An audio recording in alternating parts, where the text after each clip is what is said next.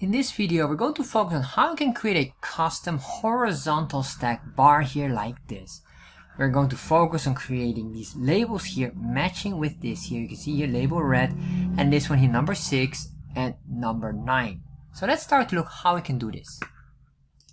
So let's start to look how we can create the custom horizontal bar chart in Chartjs. First of all, what we need is of course our boiler template, which you can find here on chartjs3.com getting started. This specific link here, which you can find as well in the description box. Once you're on here, scroll down and copy this chunk of code here. Copy this. And if you want to understand this code, make sure you watch this video here.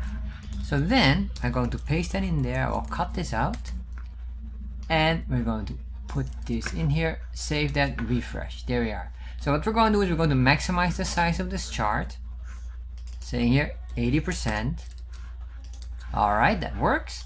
Next, what I want to do is I want to convert the chart. Basically, I want to make this a horizontal chart first. So I'm going to scroll down here and then we're going to say here in the options, index, axis. This will be equals to Y. Make sure I have a comma here, save. So we swap these two. There we are. Next, what I want to do is I want to make them stacked. So I'm going to say here on the X scale, comma, we'll put in here stacked equals true. And then we're going to copy that. Put a comma here, put that in there, save, refresh. Alright, so now it's stacked, but you might say, I don't see it being stacked. The reason why you don't see it is simply because we have no additional data set. So what I want to do is I only want to have one data set, because basically our stacked item or stacked bar should have a single data set or multiple data sets with one value. That's what I want to say. So what I'm going to do here, first of all, I'm just going to copy this 2 more times. Comma, paste. Alright. Then, just for the sake of it, I'm going to change here the value. Let's say this one will be 9. And I'm going to say that this will be our yellow color. I'm going to remove every other color except for the yellow. Put that in here, but we're going to say here, this will be number 1 for a solid color here. And this will be the yellow. Just put in the label yellow. Next here, this will be the blue, and the blue will be the second one of the border colors or second color. There we are. Here we're going to remove all the values, but we keep the array here. This is very important. For the data, we need an array. For border colors or background colors, you can remove the array. It's up to you. So this one here, I'll just say here, this is number 3, and this will be blue. Or let's make this number 6. Since blue and 6 are nicely connected. And then here finally red. And red should have number 3, of course. So then I'm going to put that in here. Put that there. Or remove those colors and only have the red color, of course. Save, refresh. So now we have this here. You can see here all of these others should be removed. So what I'm going to do here is in the labels, I'm going to remove every other label. Except for one, which is the Monday in this case. I would not... It doesn't matter what's the name of it, because the value of the Monday is not really an important part of this video. So what I'm going to do is I'm going to remove here the legend. I'm going to remove as well all the grid lines here. We're going to create our own grid lines. So we're going to scroll down here in the X scale. We're going to say here, first of all, let's say the grid. And for the grid here, we say display equals false. Save that. Refresh. You can see here now we have the grid lines removed. Let's remove the border lines. So comma, we say here draw border equals false. Save that. Refresh. Then you might see here, I'm not sure if you're seeing it very carefully here on the X scale, that this color has lightened up a little bit. Finally, what I want to do here is the draw the tick lines or the tick marks. We set this on false as well. If I save this, then you can see then we are going to be, this will be nicely connected to each other. Alright. Finally here the ticks itself. Comma, ticks. And I'm going to say display equals false. Save, refresh. Alright. Now this works, and you might see still here this line and wondering why is this here? Because the Y scale has these lines, or this is the Y scale line. But the Y scale have a connected grid line here, and that needs to be removed as well. To do that, let's copy this. Put a comma here, enter, save, refresh. Alright, so this works. And we see here this border that's being skipped. Let's remove or make sure that the border skipped is visible, I'm going to put it here instead of in the data set. And the reason why is if you do it in the data set, I have to do it on every single data set, like the border width here. We could just do it all in one, which makes the code more dry, or in other words, do not repeat yourself. So we're going to say here border skipped equals false. Make sure your comma here, save, refresh. Now we have these borders here. Beautiful. So what I would do is maybe these border width here, I'm going to just remove them and move them above, or move them down in the options. Here, border width equals 1. Alright, comma, save, refresh. Nothing truly happens, it's just the same here. Alright, so now we have this done. What we need to do here now is basically work with the plugin. Oh, and before I even do that, I need to make sure we remove the plugin option here. So the legend, which is in the plugins. So we're going to go in the skills. You see this skills here. Alright, put a comma and then we put the plugins here. And then we're going to say here legend. And then we say here legend will be equal to display false. Hide the legend. There we are. So now we have this, and we have some work to do here, or I realize we need to have to narrow down this bar here. So what I'm going to do here, I will do two things. First of all, I'm going to say enter, and then I'm going to say here bar percentage. I'll put this on 0.1, which basically means 10%. 1 would be equal to 100%. And then I'm going to say a category percentage. And if you want to understand these items, I have a video about understanding the difference between bar percentage and category percentage. Watch that video in Chartjs. That's, you can find up in YouTube as well. So I'll save this, make this 100% of the entire category, refresh. There we are. So now we have this here, and this looks quite decent, and I believe that maybe this could be even narrow, more narrow. Let's do it like that. I think that will be more acceptable. What I want to do now is to create a plugin to push this here at the bottom, because that is of course what we want. So we have these dotted lines here above, and maybe we have this item here is far too much white space here. What we could do here as well, let's do that as well. Aspect ratio will be adjusted. By default it is set on 2, the value of 2, which basically means twice the size of this, and then the height will be divided by 2. So what I want to do here is I want to increase this part, or the ratio of that one, so that we have a smaller height. So that will mean I need to increase this. Instead of number 2, we can do, for example, number 5, comma, save.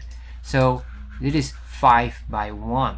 That's basically what we're doing now. Alright, so that looks good, but I think then this here should be back onto 10%. Alright, let's push this down now by creating a plugin. So we go in here, let's see, after the options, there you are. So this is here, comma, plugins, and let's create a new plugin. We can say here our custom bar plugin or something like that. Doesn't matter.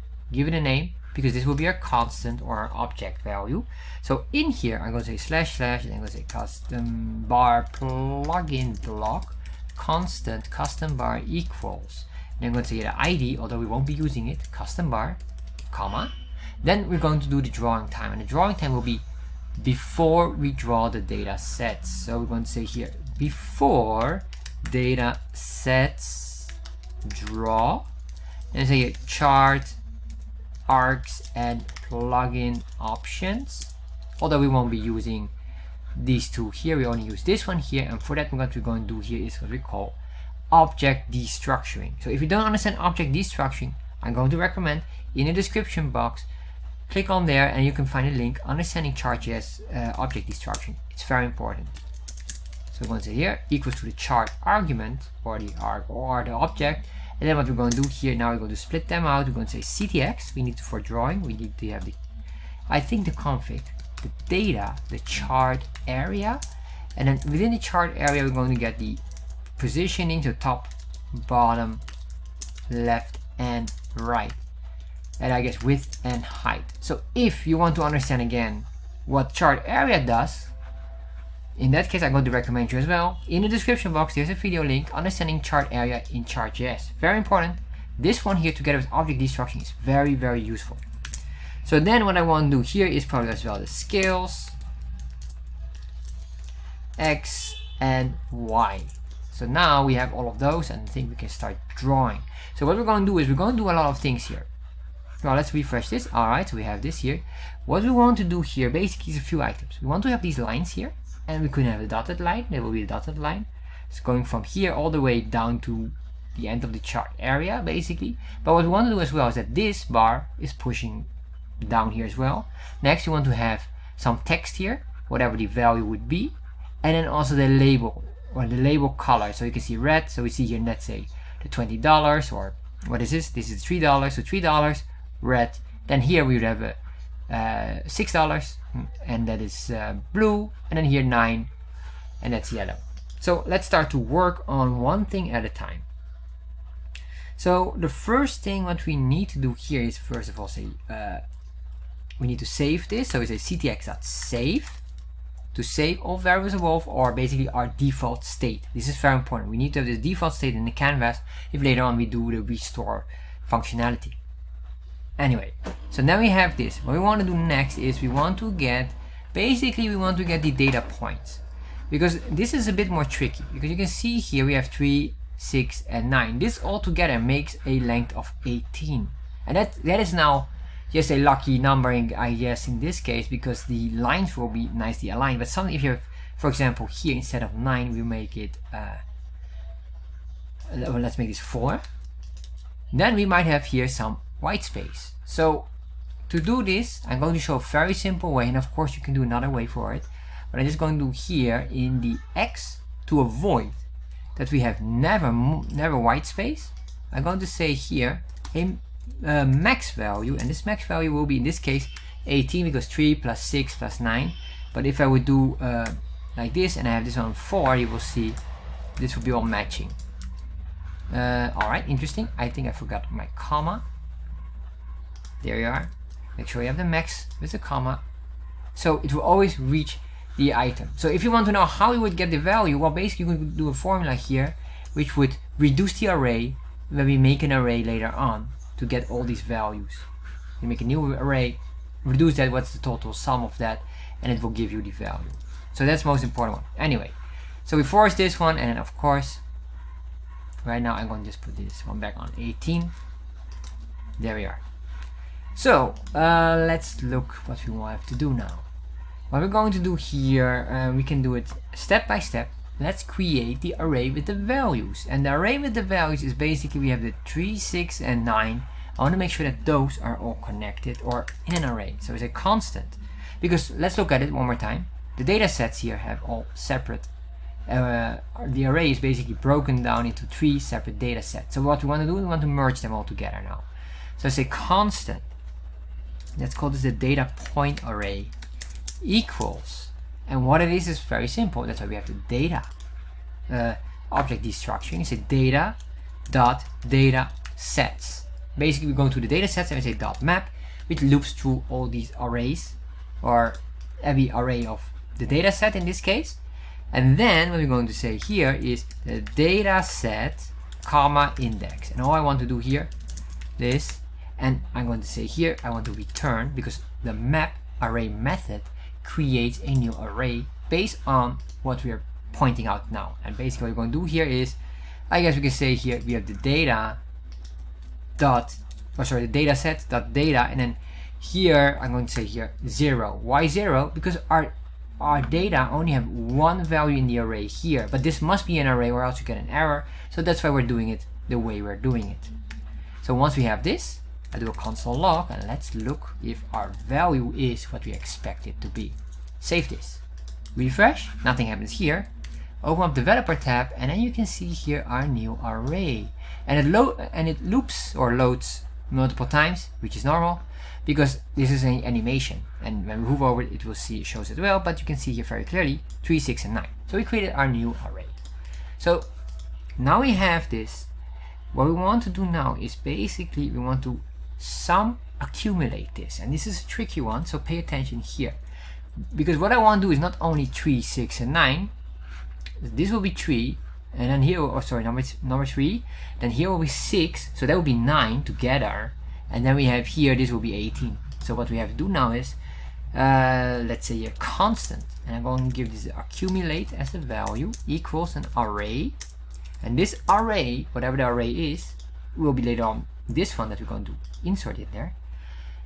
This array will be again an array.map. So we're going to create from the array a new array, but this array, what we'll do, well, it will sum the value. So we're going to say sum, or at least that's the reference, that's the sum. So we're going to say here value, and we do this again, will be equal to sum plus equal value. And then here, basically what we're doing is a reduce in itself. We reduce the array, and then we create a new value in that array that we push in there all the time. So it sounds very complicated, I know. Even for me, this is a slightly tricky formula, but it works. And if we're going to do later on a console log, you will see exactly what I'm talking about. So say a constant, what we can say here is, let's say here, sum array. I'm not sure, I guess it's not really the right term. It's not really sum, it's a sum and a cumulative sum, maybe cumulative sum array, that's probably the right term, equals the accumulation functionality or value here, which will of course be used with the item of our data point array. So once we did this, then I can say a console log and grab this one and put that in here. Save, refresh, and now you can see here we have a 3, 6, and 9, and we have another one. This is the accumulative array, which is 3, 9, 6, or accumulative sum, whatever you want to call it. This is the item, which works quite nicely. Alright, so we have now both, and those both are important for us. So what we're going to do now is, the first thing is, I guess, what we can do here is, well, let's see. We want to create a few items. Maybe we can put in the text here first. The first text is, this is from 0 to 3, so here will be number 3, a $sign, and then we have the color. And then afterwards we have to make the lines, and that's why the cumulative sum will become important, because the line will not be 3, 6, and 9, because that will be different, because it is, this here is stacked on top of each other. If not, you would have 3, this will be the line for number 3, number 6 will be here halfway, because that's the official 6 value, and number 9 will be here. And then it's not what I want. I want to have a line here, there, there, and of course in the beginning. So let's start to work on the next part, which is the text. So I'm going to say text or $text or something like that. Text, number, anything. What we're going to do here is simple for loop. I'm going to say for, and I say let I equal 0, and then I'm going to say I, and this I will be looped as long as data.datasets.length. So basically, if you're wondering how I get this, the datasets.length is that we have how many datasets we have here, or we could even do this array point with length. That's, I guess, the same as well. Doesn't matter. Both of those should be fine. I guess we can just even do this one just to make it easier. So we keep on looping this as long as that is smaller than. And then we're going to say I++. Now what we want to do here is to draw the text. So I'm going to say ctx.font. And what we want to do here for the font, I'm going to make a few items. I want to make it a bolder font. I want to make this, let's say 20 pixels. And the font family style will be sans serif, which is a Chartjs font that they use in the canvas. So once you have this, the next thing what we want to do is the ctx.fill style for the color. So in this case, the color, I guess black should be fine. Next, ctx.fill text, because now we're going to draw the text, and it basically consists of a few items. First of all, the value, the x, and then the y position. Alright, so now we are in a little bit of a tricky terrain. However, it will be easy.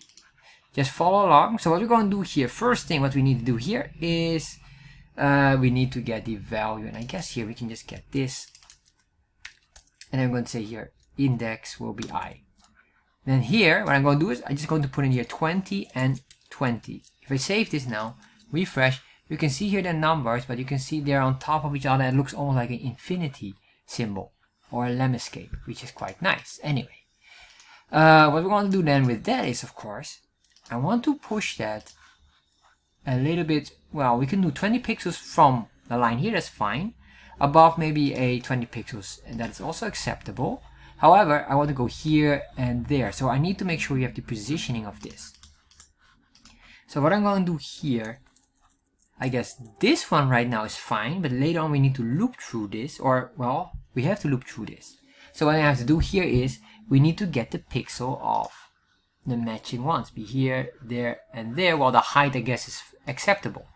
So we're going to say here x, and this is a the x reference to the scale here, and then we're going to say here a special command which is built in Chartjs, is get pixel for value. Once we have this here, what we want to do here is we want to get the pixel value of the item, and I realize that we probably have to do some adjustments. However, I'm going to grab this for now. I'm going to get here the cumulative sum.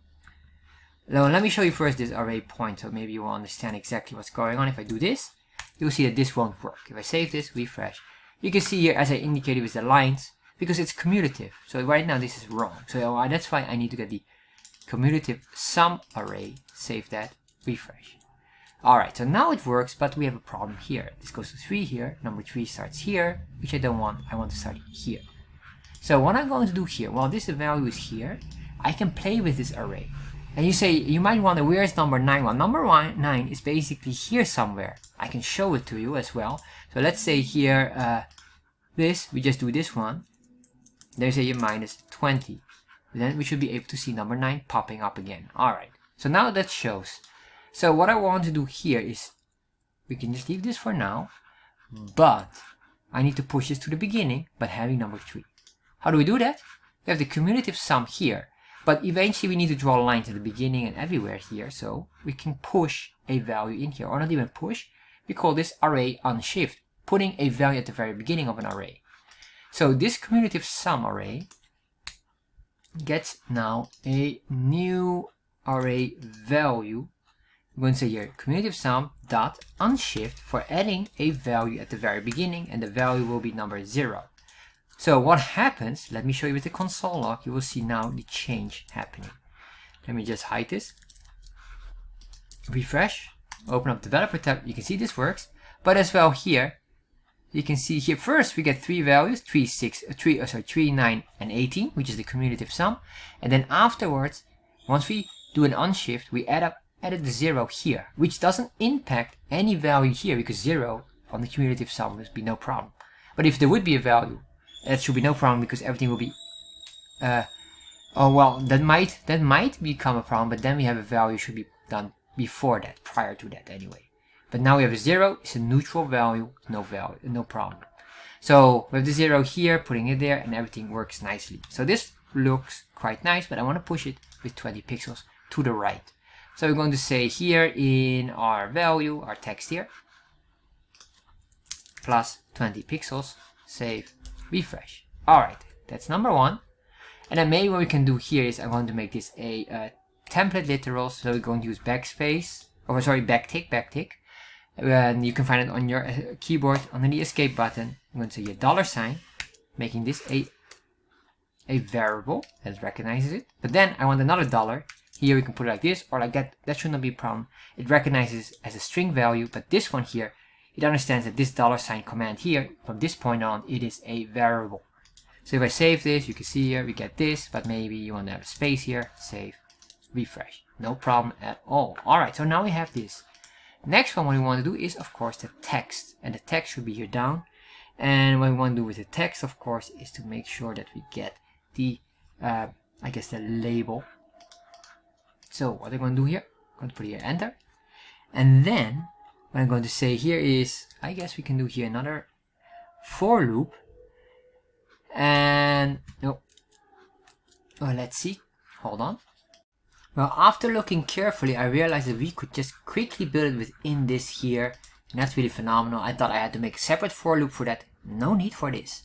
So what we're going to do here is, the only thing what we have to do is we have to reassign the colors here. And I'm going to make this hashtag 666, which is the official color in Chartjs. And I don't want to make this bolder, or maybe we can ignore the bold here, but I do need here, not 12, I guess maybe 15 pixels or 12 pixels, it doesn't matter so much. I'm going to put in this here, then I'm going to say enter, and we can just copy all of this, and after we're going to just modify that. So here, I don't need the template literal, so I'm going to remove all these backticks, because we only want one single value within here, which is basically the labels text here. The, not the labels, but the label. So data set from data, data sets, to label in red, blue, or yellow. So what we're going to do here is we're going to say data, and remember we get the data from here above. So data.data sets. Then we say here the data sets will be based on the I, and then we're going to say here dot labels. Labels, is that an array? If I'm not mistaken, it's just a string value, so no array here.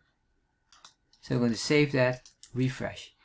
Now, alright, interesting, it's undefined. What we have to do here is just to check why is this undefined. Data.datasets is undefined. So we say data.datasets. Oh, of course. So why is this undefined? I forgot the data object here. Let me show you. We are going from data.datasets.label. Oh, there should not be data, but then maybe I'm putting in an S. Am I getting ahead of myself? I think I do. Alright, my bad. That's horrible. So remove that, and remember it is not labels, as I indicated, but for some reason I didn't pay attention. So it is label without the S. Alright, so now you can see here, but I'm not sure if you're seeing it carefully or clearly, red and all the colors. So what I'm going to do is I'm going to push it down, and what I will do is I'll push it down 40 pixels. There we are, and now I think that is quite acceptable and it looks quite nice. And we could do this maybe bold if that would be even better, or bolder. Save, refresh. That's alright. Alright, so now we have this.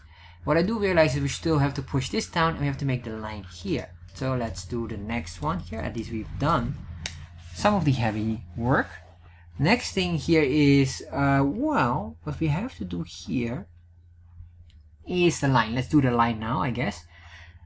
The line will be based on the sum, or basically the cumulative sum array. And the reason why this is necessary is because we have to make a line here, line there, and eventually here. So 0, 3, and this will be 9, and then 18 for value points, which of course is as well shown in here, or for array values. So what we can do here is we can just grab that. So we're going to say here the cumulative sum array dot for each. I'm going to loop through all of those items, and all we're going to do here, double parentheses, and then let's make this function arrow expression already. And then in here, what I want is, because it's the shorthand for this, let's say here the data point, or maybe the sum data point. Let's say sum data point. And then we're going to say here index. I'm not sure if we're going to use that, but just in case. And now, once we have this, enter, semicolon here. We're going to put in here the items. So what do we need here? Well, I guess we need a few items here. We need to have the drawing, which is the begin path. So we're going to say a ctx.begin path. I'm going to draw the line, but I'm going to do begin path to indicate that this line is disconnected from anything else. So this is a new shape or a new line. Then I'm going to say here the color, so ctx.stroke style, and the color can be black, can be gray, doesn't matter. Or you can say here gray or black. I'll just leave it in black for now. Then I'm going to say here ctx.line width, and this one here will be equal to 1 pixel. Then what we're going to do here is basically the starting of the drawing. So let's, well, where do we start? Well, basically we start here. Then we have here the x and y variable. So our starting point is supposed to be from, let's say, up here all the way down to the bottom. But we need to make sure that this is always matching on the x scale of these values here, which we have nicely, because that's the sum data point which indicates that. So we're going to say here ctx.move to starting point is x and y. We know that we want to start at the very top. That's why you have the chart area top. And here what we're going to do is we're going to get this value, but we're going to say x dot get pixel for the value which is, in this case, the first value would be number 0, second will be third, with number 3, and it will calculate, well, what is the pixel positioning of that. So once we did that, we can do exactly the same here, or at least almost the same. We just do here ctx dot line 2. So not move 2, but it's the line 2. This is basically the starting point as a dot of your pencil. Imagine you get your pen, you put it on a piece of paper where you're going to start, and then you make the line. This is the line 2, also x and y, but I'm going to do this, copy all of that. But then I'm going to say bottom. Basically, we say here, the line starts here, going down here. Once you did this, I want to do the last thing is ctx.stroke to say we're going to draw the line. Save it, refresh. Alright, and black is not defined. We get an error here. I think I forgot to make this a string value. This needs to be a string value, of course. Save, refresh. And there we are. So this works, and you can see here, this is the only tricky part here. This is a line that is for some reason a double line. So no solution for that so far. Well, or we might move this one here, maybe with 1 pixel, but that's alright. I'll ignore that for now. What I do want is dotted lines here, and then we have here, although the left and the right or the ending and beginning point could have maybe a different line that like that should be fine. But what I want here, dotted lines. We make this dotted, so we're going to say here. Let's put that just here above. ctx dot, and I'm going to say set. If I'm not mistaken, set line dash. This is an array value. I'm going to say 6, 6. So 6 pixels solid line and 6 pixels white space. Semicolon here. Save, refresh. Alright, let's close that so you can see this more clearly. You can see here this starts to work. So now we're almost done. Let's push this to the bottom. And before I even continue on, I want to say as well here, I want to reset this by saying ctx.restore. And next, this is very important, if ever you're going to draw another line or something else, you need to reset this as well, because for some reason this will not, or else it will borrow this structure of the color. So you want to avoid that. So that's why you're going to set again a dash line here, but we say that this dash line doesn't have any structure, which will reset it to a solid line. Very important to do that, or else it will not work. The restore doesn't trigger this specific functionality. So what we need to do next is basically push the value down. So for that, I'm going to use a for loop, and this is the last one. Let me just break down these items here. The line, and here, push bar to bottom. So now we're going to create a for loop, and this for loop, let I equals 0, and then we're going to say here, you want to keep on looping through this I as long as we have the amount of data set lengths. The reason why is we have only 3 data sets here, we need to push them down. So we're going to say here, data sets dot length would be more than sufficient, and we say I++ for incremental value.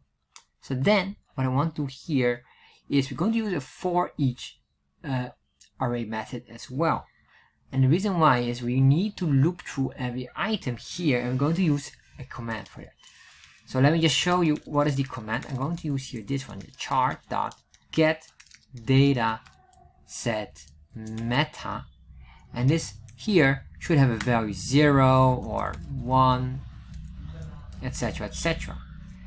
But let's do 1 here first. If I save this, refresh, or 0, then you will get a object with the entire information of the data set. And what we basically need to know here is 2 things. We need to recalculate the position of what this is, what's the height of the bar, push it down. So let me just do one item here, because this is the one we eventually need. We need to go into the y value here. So let's go in here. We can see here, in here, what I want to do here is the y value. Do I see it here? Is it the data object? Alright, interesting. I think this is, let me just refresh this one more time. Click on this. All right, so now we get this one here. Sorry. So I was slightly confused looking for it. And then what I want to do here is I'm looking for the y value. Surprisingly, I cannot find it. Hold on. All right, I found it. I'm not paying attention carefully. So once we're on here, open up this, and then you open up the data. And in your when you open the data, you can see your index 0. Let's open up this here, and then we get here the y and the, the x and the y value, and we need this y, which basically indicates the positioning of our bar. This is very important. I want to rewrite or readjust this to the bottom. So let's start to do that one here. So we have this, I guess, dot data, that's the one we need. And I'm going to say here, I can just even comment this out. We don't need this really. We just need to have here the chart.get data set meta 0.data. Then what we're going to say here, dot for each y. I want to get the value of the y of every single bar because I need to recalculate from every bar the new y positioning. So we say here the for each, and then here double parentheses again, and I'm going to say here the data point, comma index, and I guess we can just do it like that, and function error expression, and then we're going to say here data point, and just say data point dot y equals, we're going to readjust the positioning. I want to say here bottom. For now, if I save this, so we have this all nicely. As you can see here, we have a for loop, and I have here the 0, and this 0 should be an I because we have 3 data sets. Save, refresh. So we get this now, and now you can see it's being positioned to the bottom, but if you look very carefully, we're clipping off half of the bar. You might want this, but maybe not. So what we could do here is we have to recalculate that one. How do we calculate this? Well, remember when we went here down, we had here the bar percentage. So the bar percentage will give us the access to it because we'll calculate how big the bar is, which is 10% of the bar category. So we can calculate that, but it starts in the center, which means that we're only seeing the half. So the other half is at the bottom because it starts at this point. So yeah, it's a lot of theory. Sorry about that. So let's make it simple. Let's make it visual. So if I just say here now, minus 10, and if you're wondering why negative and not positive, because I want to push it up. If you're going up, 0 is the highest point. So that's why chart area. Understand chart area. That's very important. So if I go this here, you can see here, now we're pushing it up. But of course, I don't want this hard-coded. I want this soft-coded. So let's start to do that one, and then we're truly done. What I'm going to do here is I need to calculate this. And what I need to calculate is basically the difference here. And we can just grab here the bottom or the height. So this is very important. If your chart area has like certain values at the top, we need to use the height. If you're using the bottom, if you have nothing else here. Anyway, in this case we have no legend because this has no function for us. So let's start to work on this. And then what we're going to do here is simply calculating the bottom. And what we want to do here, we're going to multiply this by the height. And you can see I'm already putting in parentheses because I need to give a priority. So what I want to do here is, what I need is, we multiply by the config. And that's basically doing how we get to config and then go to the bar percentage. Remember we had the config here, if I'm not mistaken, there we are. So basically from config, we go to dot options, that's this one here, and then we're going to grab here the bar percentage, dot bar percentage. Once we have this, if I save this now and refresh, you can see here, but we have an issue. We have too much space here, and the reason why is we saw at the beginning when I showed you, we are clipping off half. So basically we need to go again half down, or that half of that entire height of this bar needs to be deducted. So basically what we're going to do here, deduction will be not this, but divide by 2. Save, refresh. And now we hit exactly the bottom. Am I correct? We should be, but you might not be able to see it carefully or clearly because we have these lines here, the dotted lines. If I will make this solid, where are you? This one. We should have a perfect hit. As you can see here, it hits nicely. Absolutely phenomenal. So once we save this, we're done here, and now we have this here. So if you like this, or maybe you want it maybe a bit smaller, We can reduce this here, of course, make it to 10, save, there we are. Of course, then you can test this, you can test it with moving this, but of course, once you get very small and narrow, we are missing or clipping off certain items. So you have to really consider that with your design. So that is basically what you can do here with this very unique horizontal bar chart. So if you enjoyed this video, and maybe you want, for example, you want to create a progress bar chart, which is also quite nice one. This is a little bit different compared to this. I'm going to recommend you this video here, how to create a progress bar chart in Chart.js.